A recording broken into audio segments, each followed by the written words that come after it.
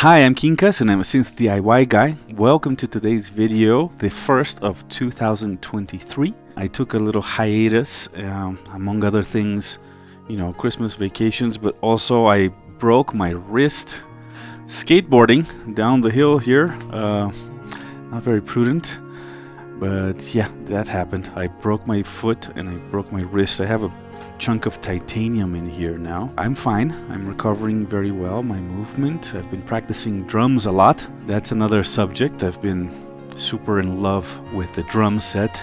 I even got all new cymbals and drum kit, and I've been practicing my little butt off because I want to be a better drummer for my productions, my recordings, my compositions, and that's on the side of what I do here in the channel with you guys. Anyway, this is going to be a deep dive into the Joranalogue Step 8. I've seen already a few very good videos by DivKid and Breeze and I can't remember the other guy's name, but he did a really fine video recently as well. So I don't feel like there's a need for me to go over every little example of things that you can do as far as what's been described in the manual and the more immediate, obvious, quote-unquote, uses of the module. Instead, what I'm going to do is give you a brief overview of the I/O, the operation of it, and then go into experimentation with it. Let's see what happens when you use it in audio rate. Let's do that kind of thing to it. Let's stretch it beyond the immediate uses. So basically the Step 8 is a sequential tracking sampling register, as it says right here, but you can think of it as a step sequencer with advanced features. Let's set something up here. Basically it has 8 steps that have 8 faders. These faders control the amplitude of whatever the incoming signal is. So if there's nothing plugged in, it's normal to 5 volts. That means you have a fixed 5-volt source that you can then dose individually per step. The way you can make it move from one step to another is by pressing this button over here, or by sending it a clock or any kind of a pulse into the step input right here. So we're gonna take the rise output from my contour 1, and as you can see already, it's stepping through our 8 steps.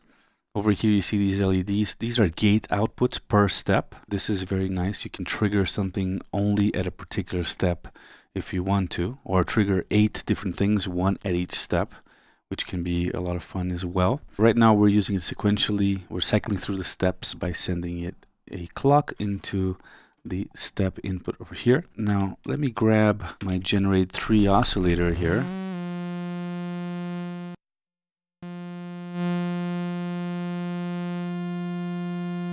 And I'm just going to quickly connect the output of the Step 8 to the volt per octave input of that oscillator, just so you have an idea of its, and here we can make the clock quicker, right? So if everything is down, we're sending 0 volts and the oscillator is fixed. Now if I move everybody up, I'm sending those 5 volts. So we've just gone up 5 octaves, and we're not adding any variation to it. But if I draw something on this, on the fader positions, we now have a sequence. Right? So that's an immediate use of the module, right? Now you can also use that scan output for other things. So if I multiply it, send it back here, I can also change, I don't know, use a filter, for example, and send this to filter 8 here in audio mode to the input. And we'll take one of the outputs of the filter 8 to our main output over here, and I can use another multiplied output of the Step 8 to open up the filter, right? So yeah, so clearly you can use a filter, you can use a sequencer, not only for pitch, but for other things as well, such as a filter cutoff frequency there.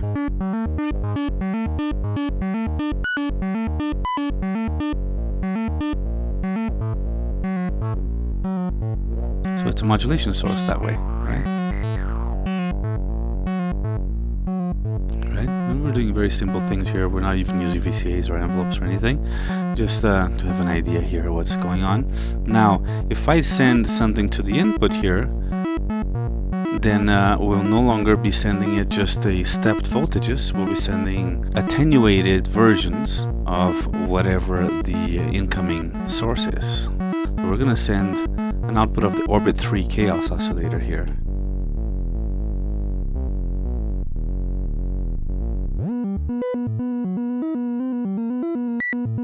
So if I open everything up, we're sending the full orbit 3 modulation, right? But stepped.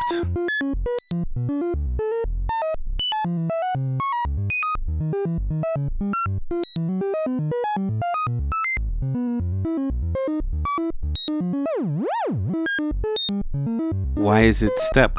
Because we're using the sample function. Now that's a good moment to mention the sample versus track button, right? You see with the track and hold, it's tracking the input, so it's letting out the continuous voltage variation as it comes out of the orbit 3. But if I use the sample, then we are sampling at each clock pulse. We're sampling that orbit 3 voltage and making it fixed for the duration of the step, right? So already that's pretty cool. We're creating a sort of a random sequence by using the step 8 as a simple sample and hold right now.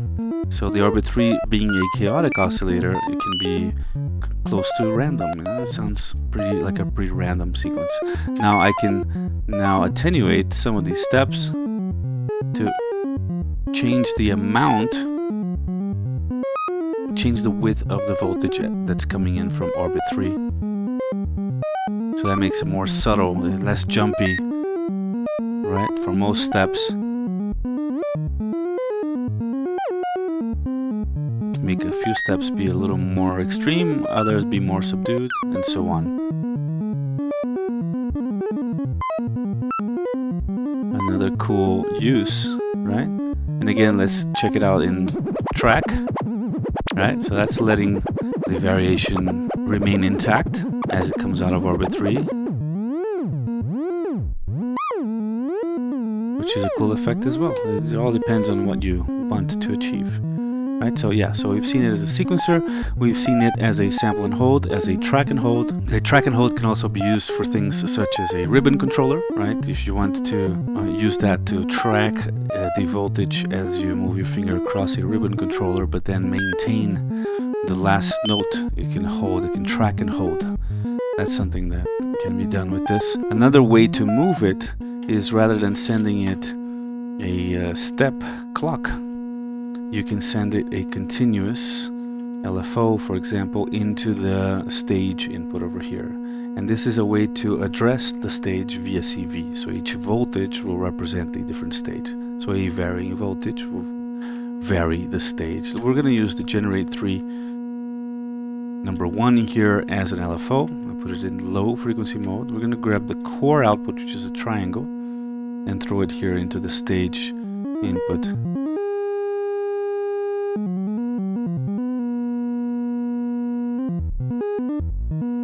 The output of the generate 3 exceeds the range, right? So why don't we use a contour 1 as an LFO and see what happens there.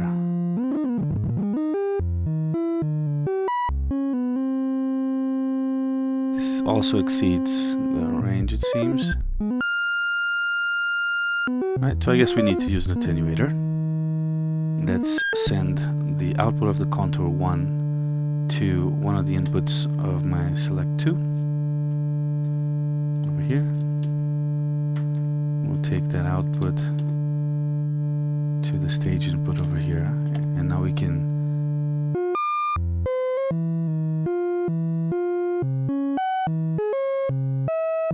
a little more. Now, see, we're getting 7 steps, a little bit more to get 8. There it goes.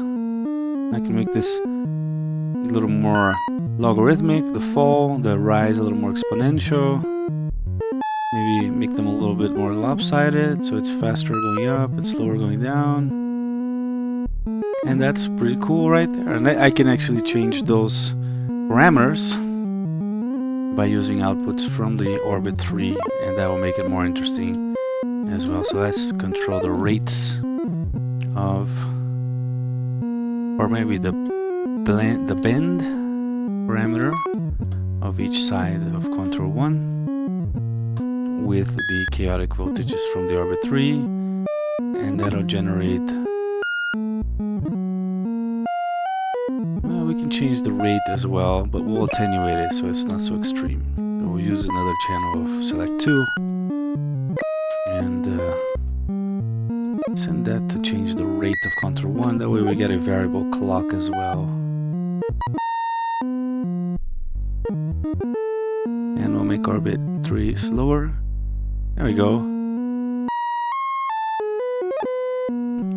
Right, so now we're cycling through the stages in a continuous manner. You can use the track and hold as well, see? That's very cool that way. Really like it. It's a nice effect.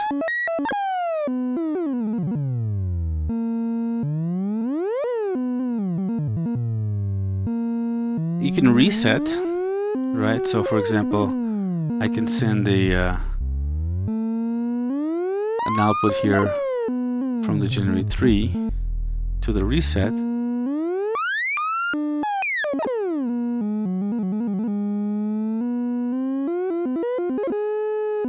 I guess it should be a clock output. What can I use for a clock output? Yeah, this one, the first contour 1. Take that rise.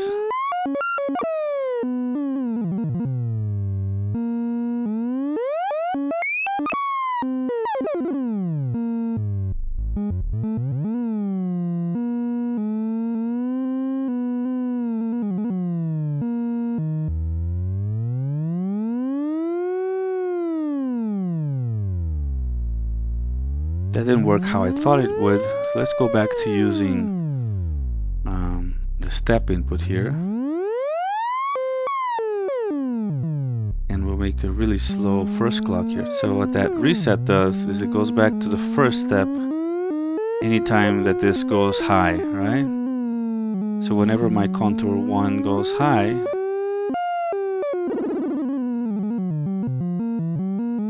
it goes back to the first stage, see? So that's pretty obvious, right? Now you can also use the reverse. So whenever this is positive, the sequencer will go backwards.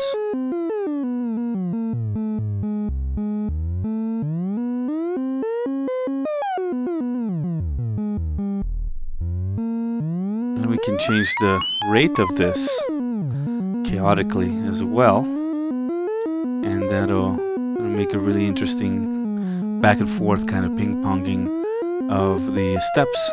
See? Let's go back to sample here. Make it a little faster. So super cool.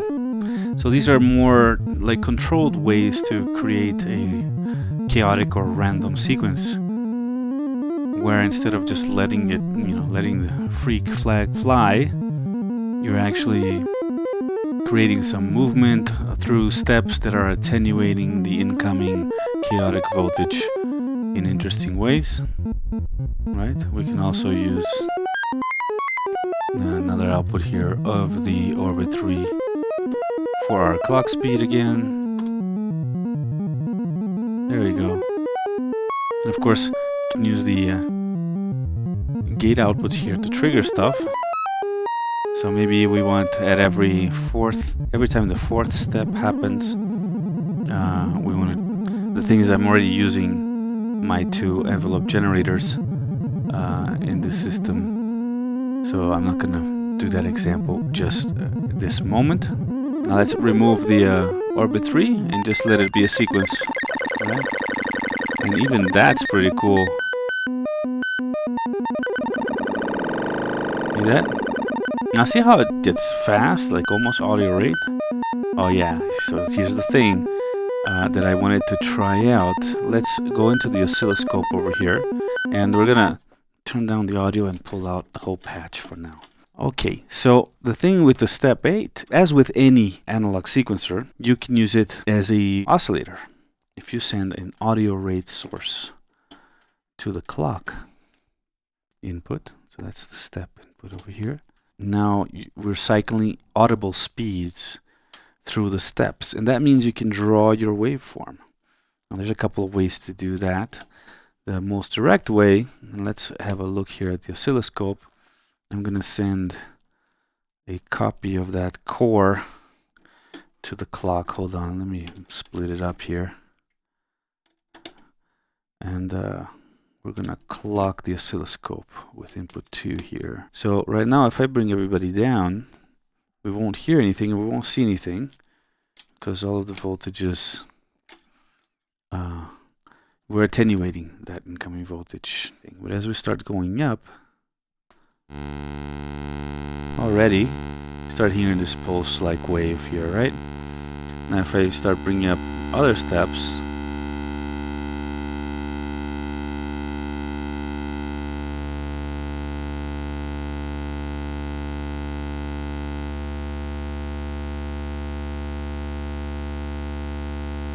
as you can see, you're creating new sounds. But as you can see, it's positive only, right? Because this is a positive 5 volts here. So what we can do is offset that output so that it's in the middle. So we can use the select 2 for that. We'll use the top channel of select 2 as an offset, and we can centralize. So like if I put 4 steps up and 4 steps down, we get a square wave, see? Let's just go up in frequency here, right? And so you see a square wave there because we have 4 steps up, 4 steps down, so we're just going up and down, just making a square wave. But I can start drawing with it, see? And find different harmonics. Isn't that interesting? Let's listen to that varied pitch.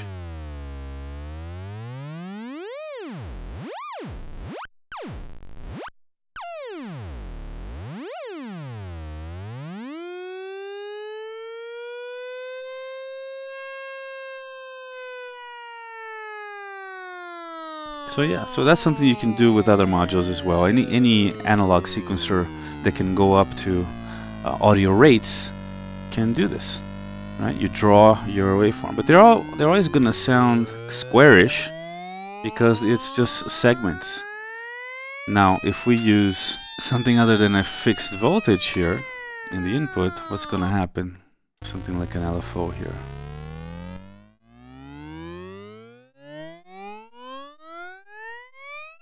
Right, so now we're having an amplitude variation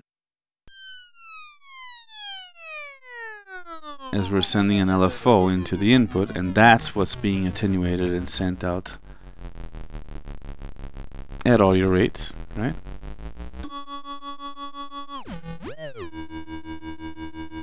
And of course, this can go to audio rate as well, and then you get into some interesting ring mod kind of effects, right?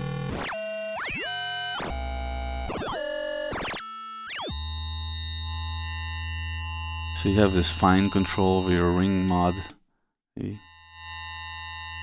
Of course, everything down, everything's attenuated, no sound. Right? Let's make these really kind of skinny. Listen to that. So cool, but yeah, still all very kind of chiptune-y, kind of harsh because it's all segments. Now, if I use the track rather than sample, then we get a more direct transfer, albeit sequentially attenuated. But yeah, we get a more direct representation of continuous variation of that output of the generate 3 that we're using as our voltage source. Right, and that's this one.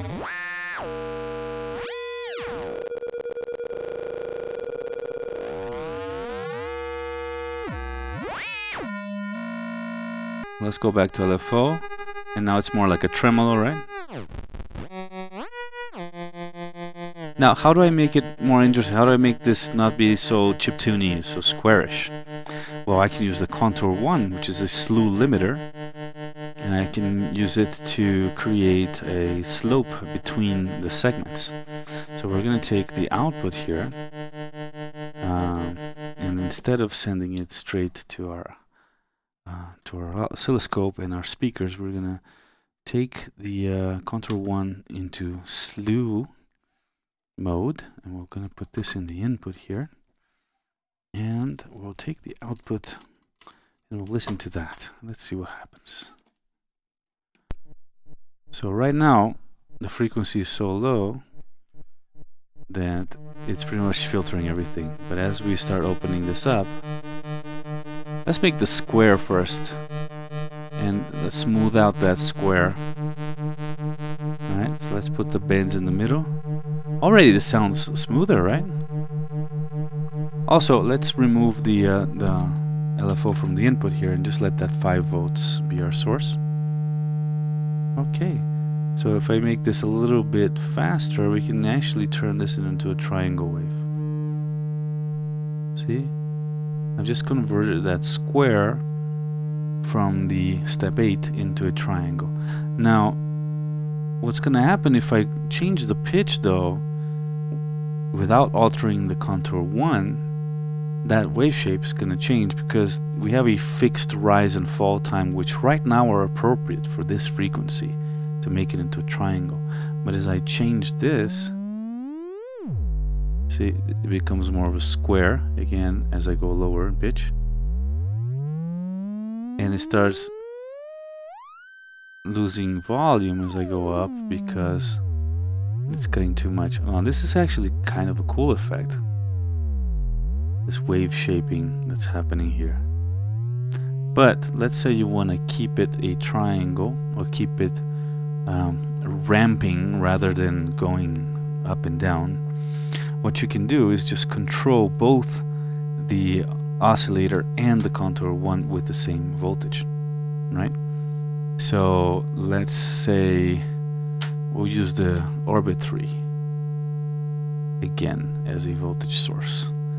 We'll multiply it here in my multiple, right? In fact, I have another multiple over here, nice and handy. And we can send that same voltage now to first the oscillator, which is the second generate 3 here. Oh, hold on, can't grab it. Right? And as you can see, when it goes up in pitch, it loses volume, right? And it goes down, becomes more squarish. But if I now send a copy of that same voltage to the rate control of my contour 1, see what happens? It maintains, since the contour 1 speed is also varying at the same rate as my oscillator frequency, it maintains, it respects that waveform. So now we've turned a square wave from the step 8 into a triangle, and we're able to have it keep its shape throughout the frequency spectrum, right? Now we can play with making different wave shapes, and they will also be ramped rather than stepped as a square wave, right? So let's play around with that a little bit. Let's just remove the voltage source there to keep it steady again, and we're just going to play with the waveform.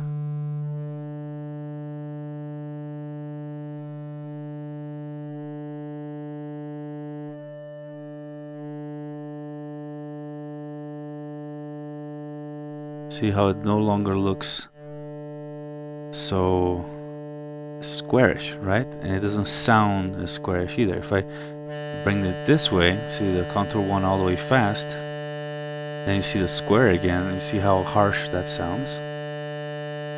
And as I start bringing both sides of the contour 1 up, so making the rise and fall times longer,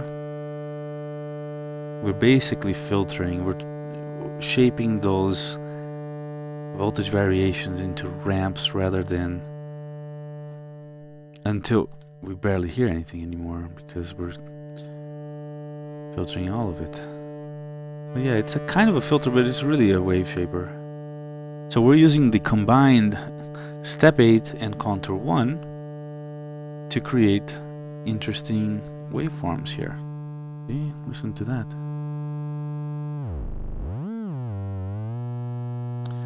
And again, we can vary the pitch and it'll keep our wave shape, see? So that's another reason to have a contour 1. If you get a step 8, getting a contour 1 is a really nice companion for the step 8 if you want to use it for this kind of wave shaping possibilities, right? Let's put the Orbit 3 in audio rate here and get a little crazy.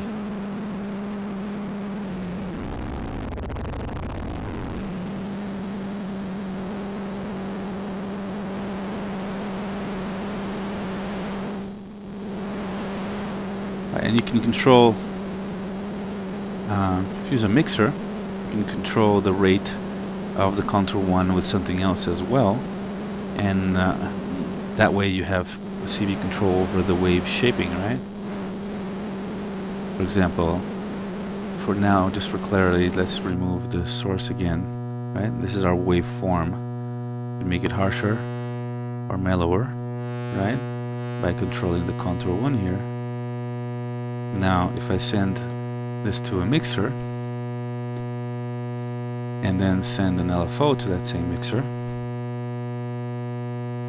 and then take the output and send it to the contour 1 rate input.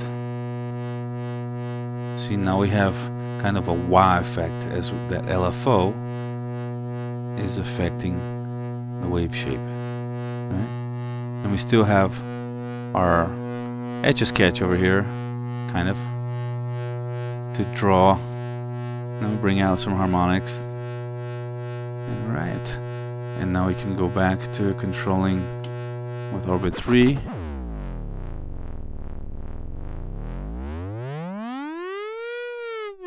We can make the LFO more pronounced by turning it up here.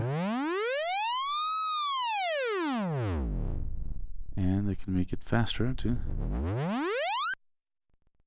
Oop, that's a little too much.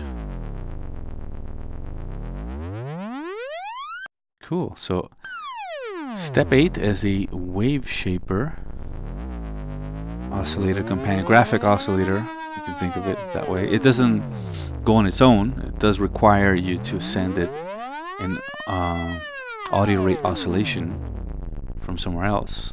But then once you've done it, then you have this really nice. And we're track and holding. Now we're sample and holding again.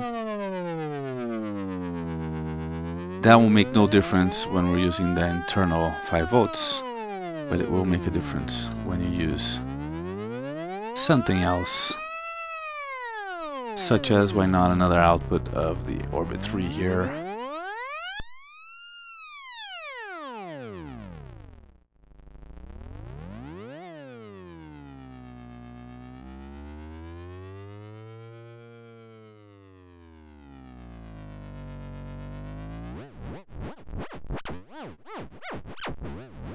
Right, so that's changing the amplitude of each step and proportionally to the position of the respective potentiometer per step, right?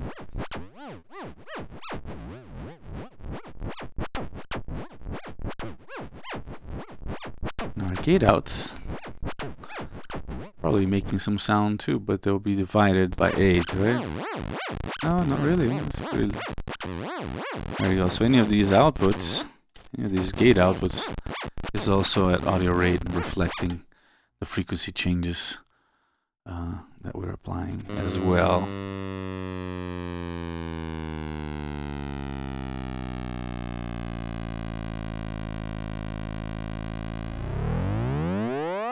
So yeah, there's a ton of things that you can do with the Step 8. There are quite a few very good other videos that have been made about this module that cover more of that basics, you know, maybe a more beginner-like approach, or cover the bases as they mentioned in the manual. You can go check out those videos for that. This one was more of just me playing around and experimenting and discovering things. Another thing you can do is send the audio rate to the stage rather than step, and now that's going to be cycling back and forth between the steps in a different manner, right, than if you use the step.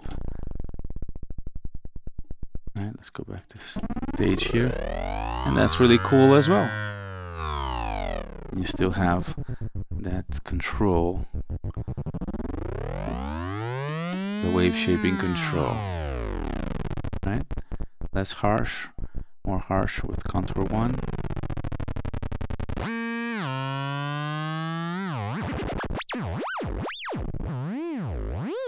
So cool. So yes, this is going to create different shapes because it's actually going back and forth so fast that you don't really see. It's going back and forth. So yeah, I think this is a good little exploration of some of the more esoteric and unusual approaches to using Step 8. We didn't get too much into the shift register uses, but again, you know, I didn't want to get too repetitive and do the same thing that a bunch of other people have already done. So that's it for now. That's it for today. Happy 2023. This is the first video of the year. And stay tuned as many more videos will be rolling out very soon. We're doing one for Signos by Olivella Modular, 3-body by Schlappy Electronics, the Hertz Donut, the engine oscillator, double oscillator that I'm building, and a whole bunch of other really cool things down the pipeline. So again, thanks for watching. Please hit like, subscribe, maybe join my Patreon, and see you soon, and stay noisy.